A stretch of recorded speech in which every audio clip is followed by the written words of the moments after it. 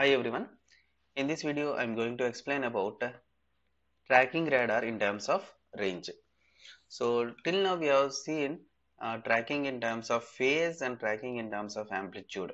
Okay, that means angular measurements we have seen. Angular measurement. So by comparing the amplitudes of the received signals and by comparing the phases of the received signals, we have calculated what is the error so that antenna direction will be rotated in that direction, so the tracking of the radar system could be done. Now, when I was starting this tracking radar concepts, I told you tracking can be done. Tracking can be done using four parameters. That is azimuthal angle,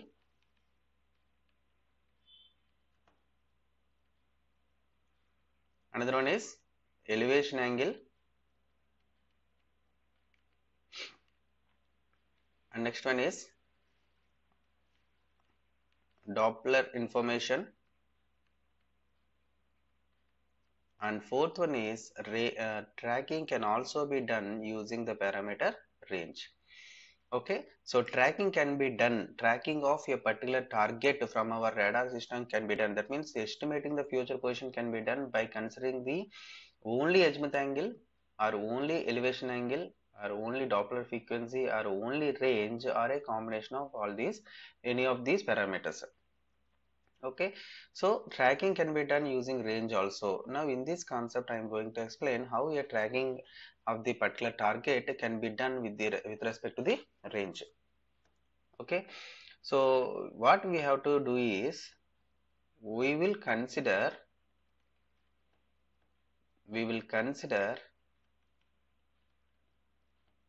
a range gate. We will consider a range gate. What is the purpose of range gate? Range gate is used to divide the entire received echo signal into two parts. Okay, range gate is having internally two parts. Range gate divides the echo signal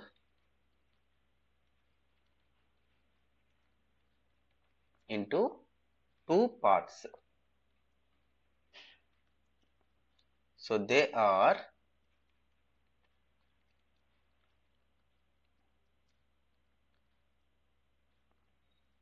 actually this is done by, they are done by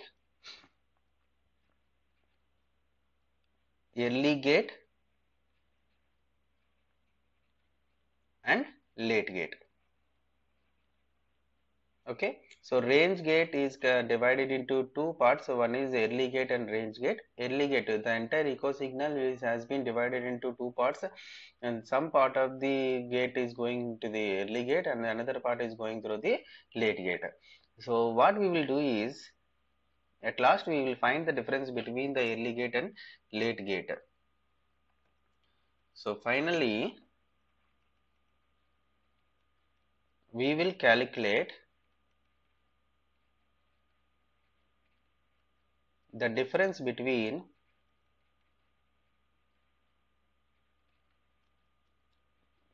early gate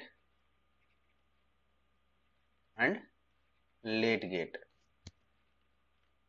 So when the difference between early gate and late gate is 0, then we can say the range gate is exactly in the half position between the early gate and late gate. That means equal amount of part of the echo signal is being present in the early gate and late gate. That means the target is exactly inclined with the direction of the target radar system. Okay, I will explain diagrammatically. Okay, suppose if the error difference is, if there is no difference between early gate and late gate, we can conclude that the target is located in the direction of the radar system. Suppose if there is a residual amount of factor that remained after the difference between early gate and late gate, then definitely we should relocate the range gate. Okay, so if the difference is 0,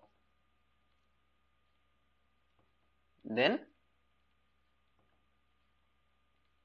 tracking is done. If some residue is there in the difference,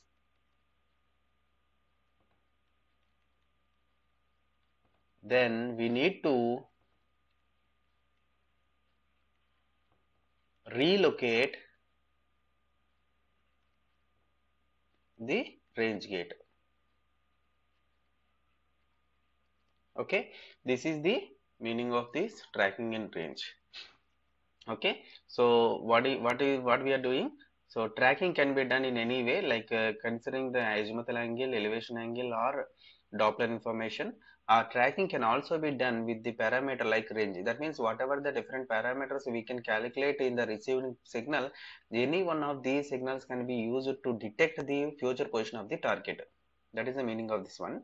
So in this case, in this concept, we will consider the range information of the received signal by considering a range gate. Range gate is having two parts, early gate and late gate. That means the entire received signal is passing through this early gate and late gate.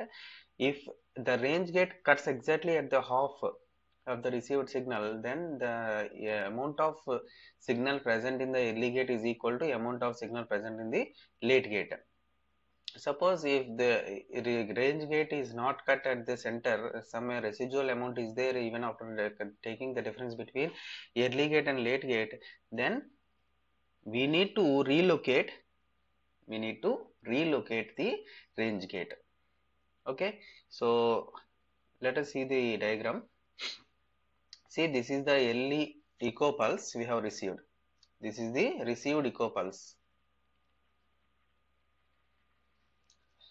This received echo pulse is passing through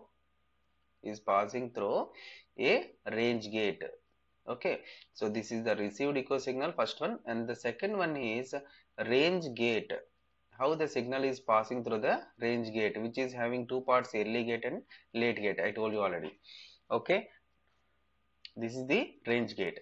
Now the received signal is passing through this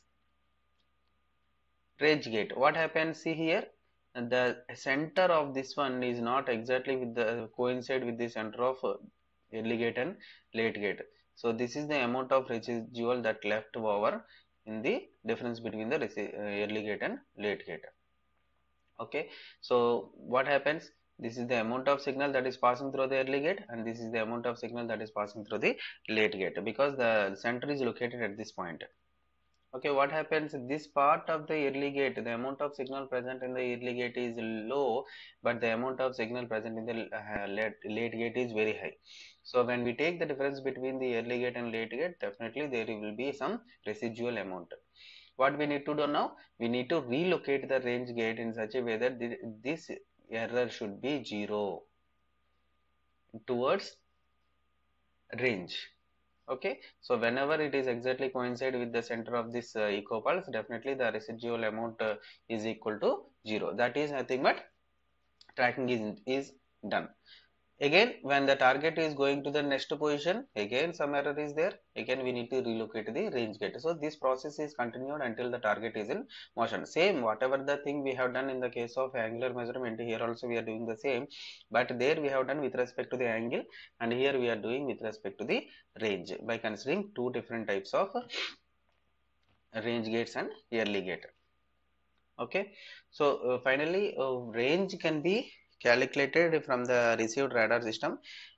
That range is helping us to identify the future position of the target.